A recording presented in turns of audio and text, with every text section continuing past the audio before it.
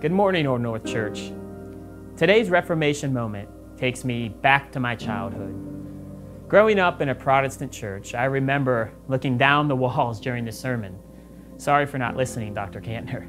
And seeing stroppy-looking men of whom we had busts of on the wall, names and images of the likes of Luther and Calvin, Knox and Farel, all staring down on me. And for a while, I thought it was the Church Softball Hall of Fame, guys back in the 1920s who put us on the map for Trumbull County Church softball dominance. But later on, I realized that these men were on the wall because they were men who fought and suffered for the biblical faith that was passed down to me some 470 years later. And this is why we remember the Reformation. These men contended for the faith of the Bible, and for that we should be grateful and do everything we are able to pass down that same faith. And we do that by learning Reformation theology. That's why we've been going through the solas: faith alone, scripture alone, grace alone. Today I want to talk about another sola, Christ alone. And I do so by introducing you to another reformer who doesn't get the same press like Luther or Calvin, but was just as instrumental in the Reformation. His name was Ulrich Zwingli. We get the impression from the statues or paintings of these men that they were serious, stern men. But in truth, most of them were very much characters.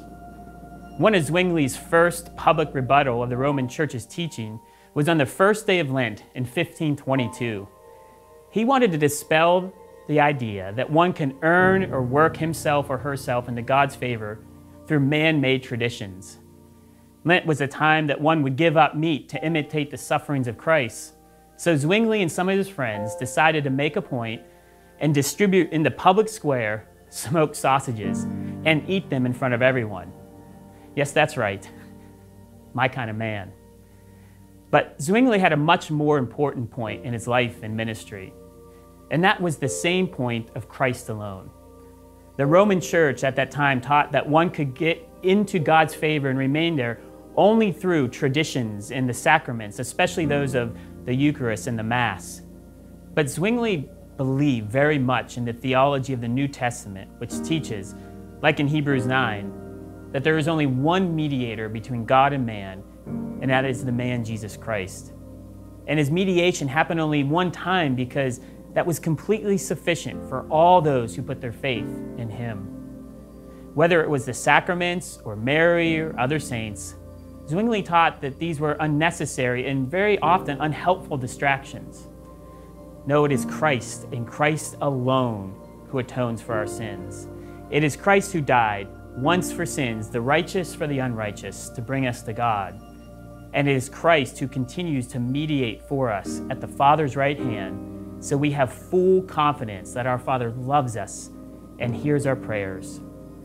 Listen to how Zwingli himself puts it.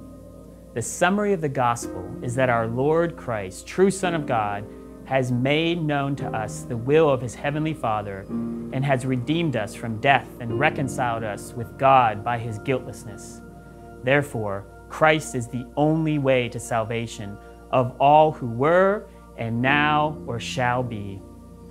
And with that last line, Zwingli brings us into the 21st century and the importance of Christ alone for us today. Perhaps the challenges look and sound different, but they are very much the same. Other ways, other systems, other people, other worldviews will always compete with Christ and tempt us to say Christ and something else will help us get right with God, or Christ plus some additional work, or there may be other ways to God.